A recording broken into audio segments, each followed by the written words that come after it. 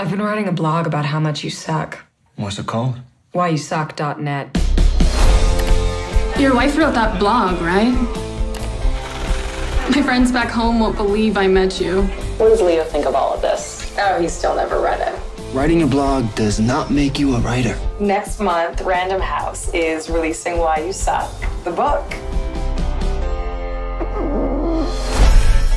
I met someone. That's fantastic. Where? A wedding. Whose?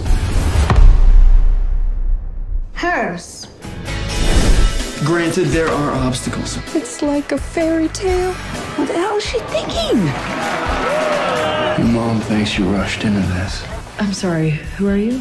You want to get a coffee sometime? This is my wedding. We all have baggage. Whoa! What you did was superficial as hell, but it took balls. She runs that weird tour company. I've heard these are actually cool.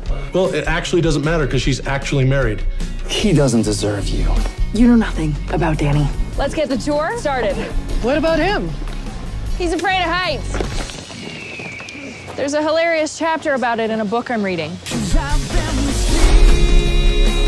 He's a failed writer. To retaliate would be like punching a puppy. Beautiful things that seem impossible happen every day.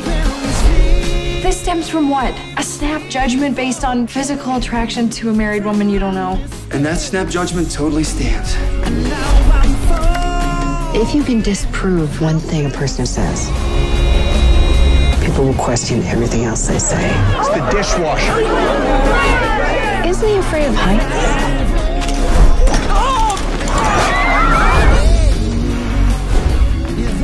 We're all wrong for someone. If I were 20 years younger, I'd do you. That is the nicest thing the mother of anyone I've loved has ever said.